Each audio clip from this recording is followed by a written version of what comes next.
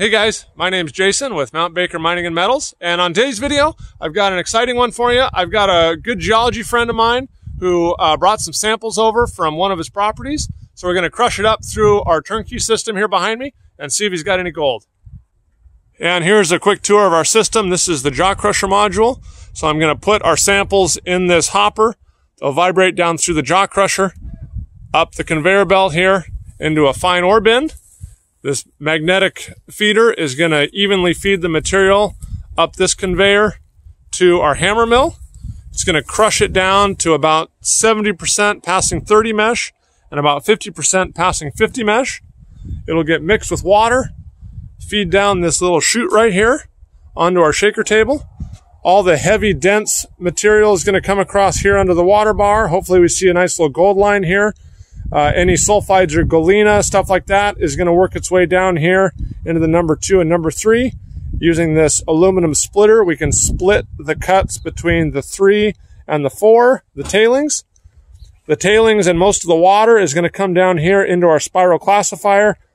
The large pieces of quartz and tailings are going to settle in this basin, auger up, and I'll get a little bag set up over here for the tailings. All the water and the finest material that can float in this water will go down here into our sump, and we will recycle the water over and over again through the system. All right, guys, we're here with a good buddy of mine, Geo, and he's brought a couple samples up from one of his properties, and he's going to give us a little geology lesson here on what he's got, and I'll just kind of interview him, and we'll see. We'll get it run through the turnkey system, and we'll see what we can get out of it. So tell us a little bit about the rock here and kind of the geology and the mineralogy and why you think it might be a good sample. Okay, Jason, this is quartz vein material that I got off the dump from this mine in the northwestern United States, and it is primarily quartz. There's some minor fraction of sulfides, galena, pyrite, a little bit of chalcopyrite, and little flecks of free gold. And that's pretty much it. It's pretty simple mineralogy. I would call it a mesothermal quartz vein, and it's steeply dipping and was mined for gold in the 1880s, 1890s, and I'm considering going back and possibly milling it again. Okay. But, yeah.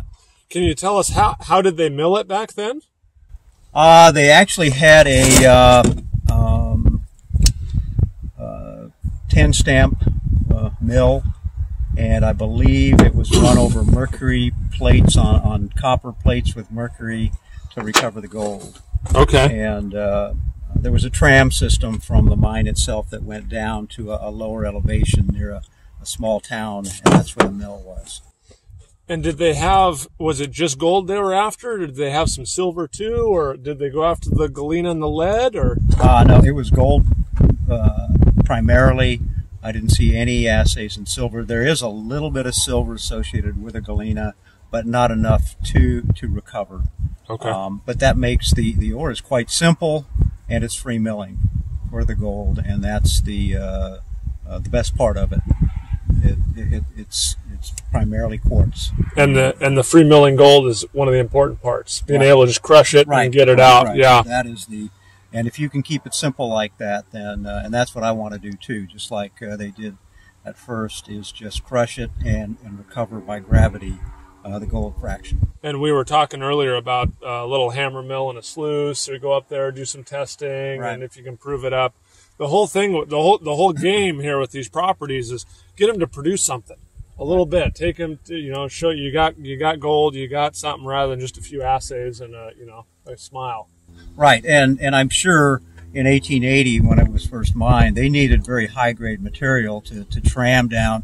They weren't taking any lower grade material. It just wasn't worth it. But now it's worth it at today's gold prices, and if it's already been mined, then that's kind of a bargain. Yeah. And if I can release the gold by just simple crushing and gravity, then might be able to make a buck.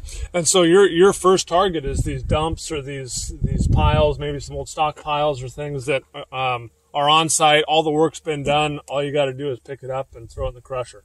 Right, and these are patented mining claims. That means it's private property. So I don't have to deal with at least the federal government in any way. And it's relatively easy, and I shouldn't have to get much permitting or any other governmental approvals. Nice. And you may have said it earlier, what's kind of the average grade on this stuff, or what are you hoping to get out of it per ton? Historically, I believe out of this one mine they got around 7,500 ounces of gold at about 3/4 of an ounce, or around 20 grams per ton. And the assays I've taken seem to substantiate that. They're between 1/4 to 1/2 to a full ounce. So I think the material, they did leave some of that. A lot of it is lower grade that they considered waste then, but it might be valuable now. But if I can get a 1/2 ounce of gold per ton, I'll be real happy. Cool. Well, yeah, let's get it run through our turnkey system, and we'll see what we can make out of it for you. How much did you bring? Do you know, a couple 100 pounds maybe? A couple 100 pounds. Okay. Yep. Yep. And we'll run them as 2 different samples? Yeah. All right, we panned down one of our samples here, and this is the #1 concentrates. And there's a lot of galena in there, so it's real heavy and kind of hard to pan, but here's what we got out of it. And what did you say, Lane? About 100 pounds, about you figured? 100 pounds of quartz material. So that is a really nice showing of gold there. And you said this was just laying there on the dump or under the ore bin? Right. You just picked it up? There for the pickings. Yeah. Very cool. Okay. All right, Lane, well, I know you've seen me do this before, but we've got our #1 here kind of panned out. We'll probably pan it out 2 or 3 more times. But how this works is I take our little snuffer bottle here. I'm going to suck up the gold as clean as I can. It doesn't have to be, 100%. I just go along. Kind of sucking up the gold. Yeah, I just get it sucked up in the snuffer bottle. So there's our gold lines gone. So let me pan this down a couple more times and get as much out of here as we can. And this isn't going to get, every last little speck. So if we come back with, 1/2 gram, we may have missed a 1/10 of a gram, or so we're getting only a percentage of the gold we can get, but it's enough to get an order of magnitude, let's say.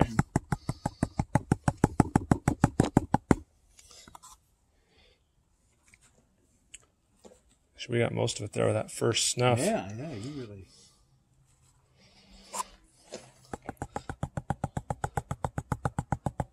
And it's real hard, like you said earlier, with the galena. Man, it's, yeah. The galena is so dense. Just a little bit. A little bit there left.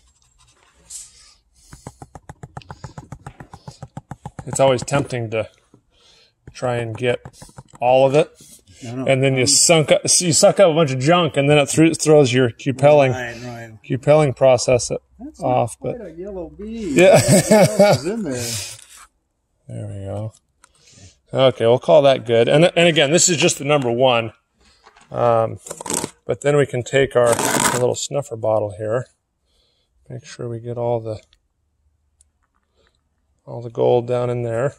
I pull the straw out. And I just take this little blue shop towel. I don't know if you can see in the video, there's 2 little tiny flat nuggets we picked off the table in there. So we got those in there, but I'm just going to take this snuffer bottle, shake the gold right down there on my finger. You can see it in the tip of the bottle there. And then I just wash it down in the bottom of that little blue shop towel there. And I'll do this a couple times. If you get a little sulfides in with it, it's not a big deal. They oxidize in the furnace. But you just get it down there.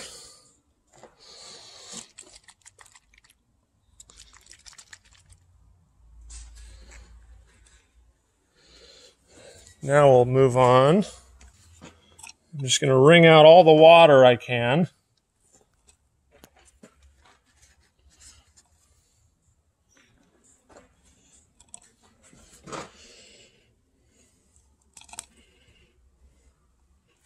And it doesn't have to be, perfectly dry, but you want as much water out as you can.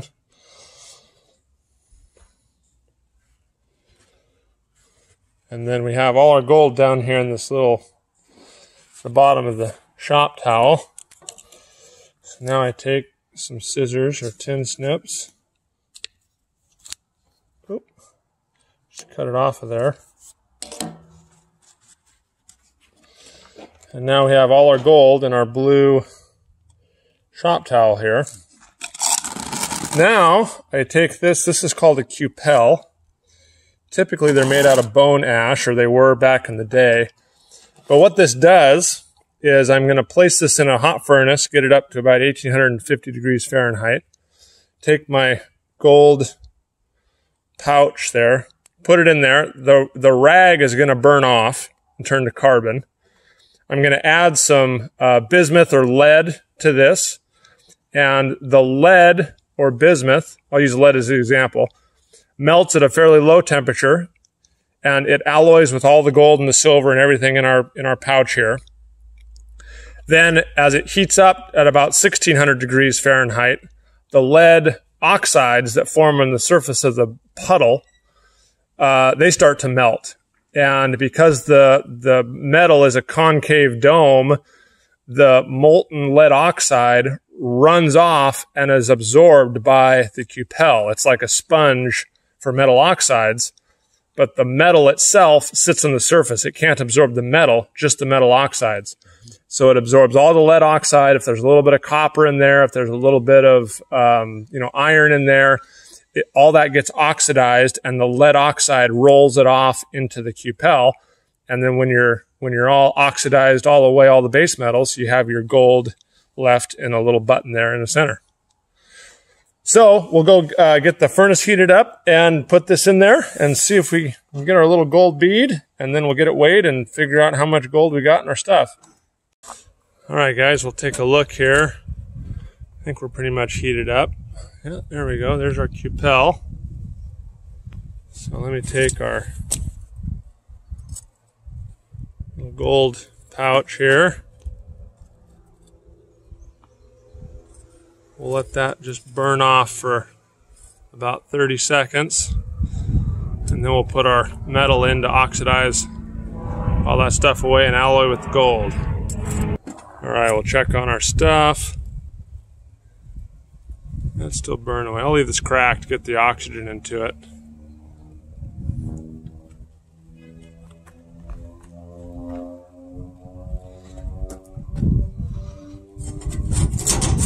All right. Grab our metal.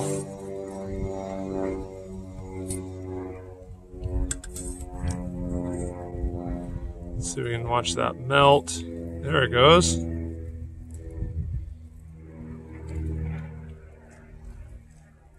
Now it'll absorb all the gold and metals in the tip of that ash packet.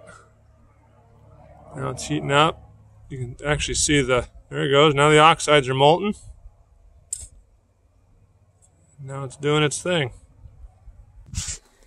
All right, we'll check on our stuff here. Been in, I don't know, maybe 10, 15 minutes. Oh yeah, there's our little bead.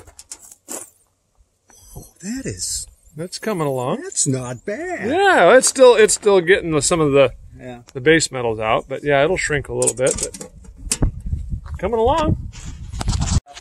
Sparkle. That's right. All right, we'll check on our thing here. I think we're pretty much done. What do we got here? Oh yeah, there's a little bead. So let me get it pulled out of here. I'm dumping it.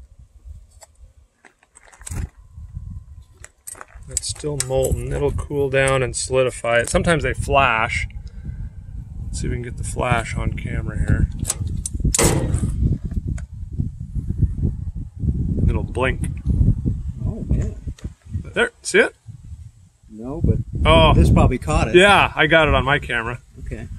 Yeah, blinked over. So yeah, we'll let that cool down for a couple of minutes. We'll pull that guy out of there. Okay, so we got our thing over here.